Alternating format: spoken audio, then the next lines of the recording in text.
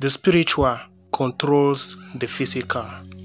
Strange words mostly come out from nothing physically seen. They also come out from the body of no life.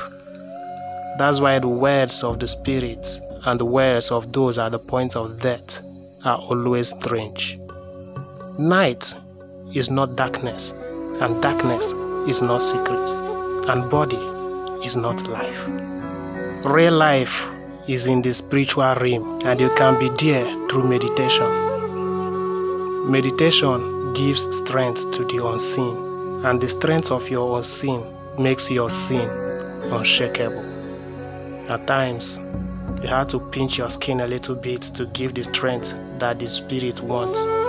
At times, ignore the urges of your body to make your unseen powerful and unshakable.